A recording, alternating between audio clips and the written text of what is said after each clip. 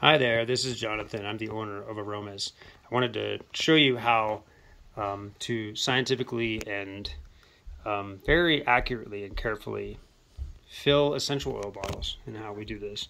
So this is a scale that's measured down to 0.1 grams, right? So I'll show you what I'm talking about. So this is a 30 ml bottle. I've zeroed it out. It has a little funnel on the top so it don't spill. So you can watch. I'm going to put in just a single drop. Okay.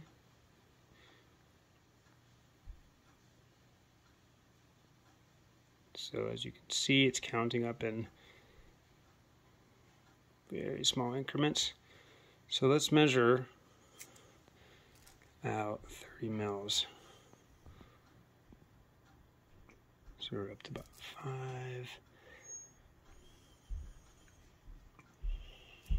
10,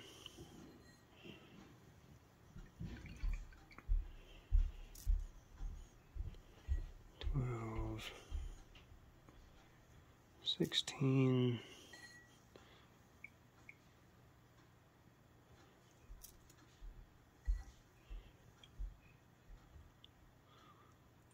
23,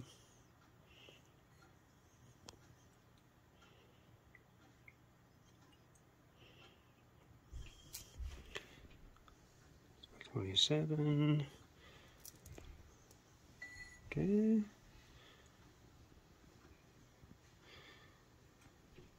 28, 29, 30.2, okay, so that's with water, and notice that it's right here, okay, right where the bottle starts to bend upwards.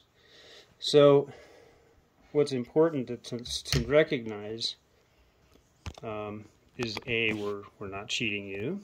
That's an important thing. No one's cheating you. Also, you notice a difference in size from each bottle from one to the other.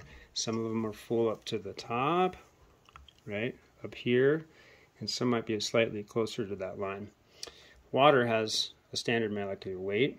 Oils are slightly fatter or bigger, so they'll be a little bit, just a tiniest bit above water. Some of them are a lot lighter, and they'll be slightly higher. So every oil is a little different, and what you'll notice is that each one of those bottles is a little different because each oil has a slightly different molecular weight.